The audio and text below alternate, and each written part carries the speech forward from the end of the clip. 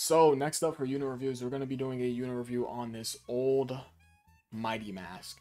Okay, so he comes out as a World Tournament reward card for you grinding up to 23 million points, of course, during the 25th World Tournament for JP and the 21st World Tournament for Global. So August 10th of 2018 for JP and June 22nd of 2018 for Global. Okay, let's just go ahead and talk about this guy. Of course, how this guy looked for his meta and all the other good stuff. I do have his post awakening as well as his post EZA pulled up and ready to go.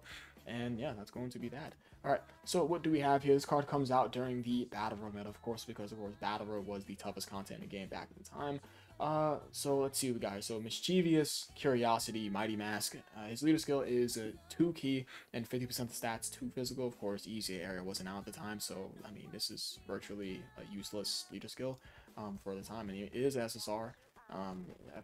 That's really it, honestly. So the super attack, that being the final cannon, 30% attack and defense for 1 turn, obviously a good super attack effect. And his passive, 80% attack and defense when facing only 1 enemy, and he gets guaranteed dodge for 1 turn when your HP is 40% or below once only. So that is of course a very strong ability, but we have a couple of issues here. His link set is terrible. He is on a severe lack of categories, if not any category. Let me just go ahead and double check. When did this old ass Jackie Chun come out? Because I'm pretty certain that he was the first World Tournament lead. If Jackie Chun did not come out by the time this guy was out, then that means that this guy had no categories. Because Buu Saga doesn't get there first. Actually, no. No. Buu Saga does have a lead, right? We're gonna check that in just a second. Let me see this old Jackie Chun. He was out at the time, but he's not really a real category lead, right? Because of course 170% were the real category leads at the time, right? So yes, he did have a World Tournament. Earthbear Fighters did not have a leader skill at that time, and tournament participants, of course, did not have a leader skill at the time either. So he didn't have Earthbear Fighters or tournament participants. And Buu Saga, let me just double check Buu Saga. If I remember correctly, STR Ultimate Gohan, is he a Buu Saga lead? I do not remember. No, he's a Hybrid Saiyans lead? Yeah, I'm very certain he's a Hybrid Saiyans or a Buu Saga lead. It's one of those. We're about to see right now. Okay, so is he a Buu Saga lead? He is not. I was thinking of physical Super Vegeta. Okay, so he must be a Hybrid Saiyans lead. We got to clear this up right now because I got to get this out of my mind. And also of course, on the off note, I'm also certain that STR Ultimate Gohan, didn't he come out, if I remember correctly, September 1st, I think it was around the beginning of September of 2017. I'm very certain that, wasn't he the first Dokkan Fest to come out? Of course, my Google Chrome is loading like molasses, guys, I'm sorry. So if you guys just see units just all around the screen, I'm sorry about that. Back to what I was saying. STR Ultimate Gohan, I think it was September 1st to be exact, because I did use that guy in a couple of unit reviews in the past, and I do remember his, I believe it was September 1st. It had to be around the first week of September of 2017 for JP, right? We're gonna see right now. Oh my god, my Google Chrome is loading uber slow. Okay, wow, okay, never mind. So okay, I was right. Yeah, because I remember talking about the Dokkan Fest back then at the time, and this guy's, the date of his release, I remember this. Okay, so yeah, I was correct. And he is for Hybrid Saiyans. Why aren't these guys in Hybrid Saiyans? I also saw something that's pretty interesting about this card that this card doesn't have. This card is missing categories, and someone pointed it out inside the comment section for the Dokkan Wiki, but we're going to get to that in the future of this video. So, a couple problems with this card. So, for this card's time during the Battle Road meta, we have one very big issue. This card starts out with no attack and defensive buff, and it is because of this ability right over here. Guys, Battle Road, around the time where it was the toughest content in the game, what is the main thing about Battle Road when, of course, battling those enemies? You're almost always going to be going up against more than one enemy. So this card getting its attack and defensive buff when facing only one enemy is a huge issue. Now, granted, could this guy be used for Dokkan Battlefield? I would say yes, he can probably clutch it up inside Dokkan Battlefield. Granted, yes, he's going to have his attack and defensive buff in Battlefield. Yes, he's going to be able to get this off inside Battlefield. That, granted, the boss doesn't super him and kill him. But the thing is that for meta content, this guy is a fish. He is just dead in the water. He's just not going to work.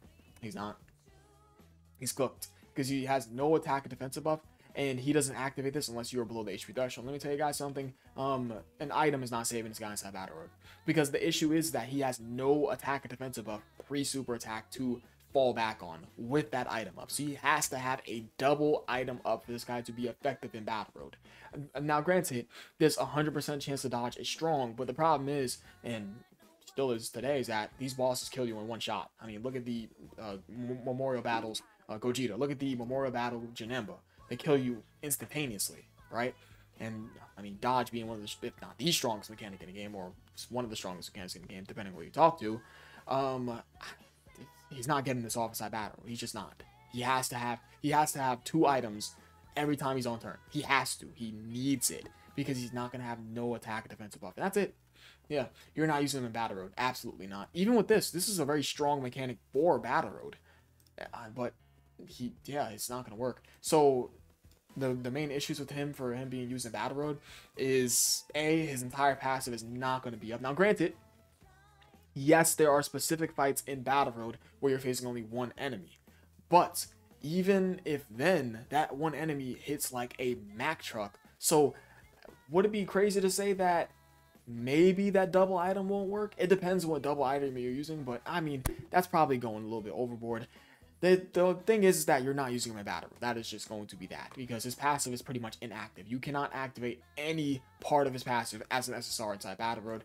Now, granted, he's going to get his attack and defensive up when he does a super, but pre-super attack, he is getting blown to bits. Even if then he does a super, he's still going to get cooked. Yeah, Link set is just absolutely just terrible. I mean, shocking speed is nice. Flea, I mean, Flea at the time is just 1 key when HP is 30% or less. This is just terrible. It's so bad. Yeah, we have to look at only Link level 1 back at the time. I don't want to make the mistake, because Link leveling wasn't back inside 2018. So horrendous Link set. His passive was not up during Battle Road. He has a good super attack effect. He's on a very severe lack of categories. It's like World Tournament was out at the time, because of course the category had that old ass in Jackie Chun, as well as Busaka being up at the time. But yeah, he had 2 categories at the time. Link set was just terrible. His passive was not active. He had a good super attack effect, but that was really it. That's all. But even if then, he's SSR with very, very low stats, and that was just not going to work. Now, granted, this is a very strong ability, but that's it. This is the best thing about his card. But even if then, it doesn't matter. He's SSR from the World Tournament, but yeah, that's all. So, moving on over to the post-awakening.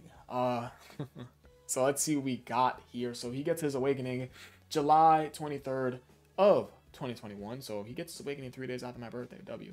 Okay, so what do we have here? So his leader skill is now buffed up from 3 key and 50% of stats. No, it's 2 key and 50% of stats to 3 key and 70% of stats. And his super attack, he gets 50% attack and defense 1 turn, so it's obviously buffed up, but it's much more better. He gets 150% attack and defense at the start of turn. He gets 150% attack and defense if facing only 1 enemy. And he gets guaranteed dodge for 1 turn. And then after that turn, he gets a 50% chance to dodge when HP is 50% or less. Okay. So within that turn of him being below that HP threshold, he gets that guaranteed dodge within that 1 turn, and then after that turn, he gets that 50% chance to dodge. Not bad, not bad, but even if then, for the God Event meta, he's still a dodge or die unit. Absolutely. Yeah, absolutely a dodge or die unit. And let me tell you guys something, those God Event bosses were very unforgiving. Even maybe at the time. Yeah, no, hell yeah, they were unforgiving. Oh, absolutely. And he gets guaranteed dodge for 1 turn with HP is 30% or less, which you will rarely ever see inside the God Event, because the thing is that the God Event was heavily reliant on dodge units and revival units. So yeah, and units of course being able to tank those high defensive units that would be able to tank normals too, of course, as well as damage. I mean, it was a bit of a mix of a bunch of things, but more so it was just dodge, or like dodge and revival cards, as well as the units that are able to tank the normals, and the very rare cases where the units will be able to tank the super attacks. So, let's see. So this card can get up to 2 guaranteed dodges inside of his kit, up to a 50% chance to dodge afterwards for this specific part of his kit, up to 300% attack and defense, and a 50% attack and defensive raise for 1 turn in their super attack effect. I would say they definitely got much better, but even if then, if you're not proccing this part of their card, then they're utterly useless. They are. I mean, type advantage, could they work against some of the specific God Event bosses? I would probably... Am I taking it too far? Because this is a low-ass defensive stat. Probably not. Probably not. Can they take normals against God Event bosses with 300% attack and defense as well as 50% attack and defense 1 turn? Probably not. Maybe not. Huh. I don't know. No. This card can probably work in the God Event. Probably. But it's very boss reliant. And I feel like what saves them for the God Event is that if one of the cards that take a heavy damage from a normal attack, or like takes any super attack damage while a specific item is up, they'll be able to get this off. But the only thing is that getting that HP, this right here is just like, you're not getting this off in the God Event. This is manageable, getting below this 50% or less HP threshold, but you're not getting this. I would probably say you can probably make something happen. But the thing is that this card has to have dupes. And this card has to be built full dodge, because this is a dodge or die character. Maybe I'm giving this card too much props. Yeah, because no, you're not using this guy at the God Event. No, World Tournament in 2021. Hell no. Boo Saga. No. Earthbred Fighters wasn't out at the time. Yeah. And then look at Earthbred Fighters. And even if Earthbred Fighters was out at the time, you wasn't using this card on Earthbred Fighters because Earthbred Fighters is so stacked. And Tournament Participants is so stacked. Yeah. Okay. So, with that being said, let me see. Is he on... This guy's 200%? Yamcha. Is he on Yamcha's 200%? We haven't taken a look at the 200% leader skills. We're going to go back to this, and we're going to see really what their leader skills are real quick. I know I have a page pulled up for look at their 200% leader skills, but I want to go ahead and read the post EZA first. Yeah, no. Yeah, you are a 2023 unit. And you are a 2022 unit. Right? Memory's a little hazy. And my Google Chrome pages are going to load very, very slowly. But if I remember correctly, you're the first Earthbred Fighters lead. You're the second. Yamcha is 2022. Okay, I was correct. Specifically November. Alright. That's the first Earthbred Fighters lead, if I remember correctly. And then Goku comes out Golden Week of 2023? Okay. I had to think about that for a second because... Man, I had a crazy brain fart. Sorry, guys. I'm still a little bit tired because today was just a long day. So yeah. Yeah, Earthbred Fighters. It's like I had to reconfirm in my brain that this category was not out at the time. So, yeah, and Tournament Participants. I'm pretty sure that Tournament Participants was introduced by 17 and 18. Dokkan at 17 and 18, I think. And then Tobo came next as the leader, didn't he? I think. Okay. Anyways, I'm not even going to debate on that. 2 categories. Boo Saga World Tournament. You're not using this card in there. No. Yeah, hell no. Yeah, you weren't. Yeah, nah. Well, yeah, nah, Boo Saga, no. Yeah, probably not. Maybe as a last option, but no. No, I'd probably say no. Alright, post EZA. Today's meta. Oh my god, I have to grind a double world tournament this Friday. Oh, man. Anyways, new leader skill is 3 key and 100% stats, 2 physical types, so of course better for wherever you want to run it for, like, I don't know, off meta content. Brain's a little fuzzy. Let's just continue moving. Super attack, final cannon, extreme. 50% attack and defense for 1 turn, and a 30% chance to further greatly raise their attack for 1 turn, so they pretty much took a bite off of the... What's that? They took a bite off of the... I think the Int Domain Broly as well as the Videl for this. This is going to be a thing going forward. Is there a unit that did this before in their super attack effect? Let me know if you guys know, because I can't think right now. And of course, it's for 1 turn. So, passive, Puzzling Rhythm. What's the passive over here? Peculiar Rhythm. And then we got Puzzling Rhythm. Okay. 200% attack and defense is our turn. Cool. 150% attack and defense when facing only one enemy. Cool. What's that? 50% attack when performing a super attack. Could have been 50% attack and defense, because considering it's a free-to-play World Tournament Easy A, it could use as much defense as possible. An additional 10% attack and defense when performing a super attack, and a 10% chance to crit per tournament participant's category ally on the team. So you want tournament participants' character for that attack defensive buff, as well as that crit chance buildup, as well as guaranteed dodge when HP is 60% or less. And then after that turn, he gets a 70% chance to dodge when HP 60% or less. That's much better. I would argue that's way more manageable than it would be for the God event. Yeah, we're going to go off on a whim. No, you're not running this guy inside the God event. He had no team. Buu Saga, no. Maybe you can talk me in to this guy being like a final option for Buu Saga, but no. This is the only team you can run for him. Are you running him on double STR Super Vegeto's team? Probably not. Probably not. Maybe if you, but you had to add dupes in him, had to build him full dodge. What's his name? Moscow? Doesn't he do like an AoE super? I think, man, my brain is just bad today. All right. 100% chance to dodge and 100% chance to crit when HP is 30% or less, of course, for 1 turn. So that guaranteed dodge and guaranteed crits only for 1 turn when HP is 30% or less. Probably not going to see this. But this, I would definitely say you can see this. Yeah. Now, okay. Could you run this guy today? He doesn't seem too bad. But, guys, we have a bit of an issue. Let's read out his link set as well as his categories before we move on. Super Saiyan World Tournament Reborn, 20% attack. More than meets the eye. The Innocence, Shocking Speed, Flee, and then Shattering the Limit. And then his categories: World Tournament, Buu Saga, Earth Red Fighters, Tournament Participants. I gotta swing the block on just his link set real quick after this. So his 200% leader skills, he's only on this guy's 200% leader skill. You are not, let me repeat myself, you are not running this guy today.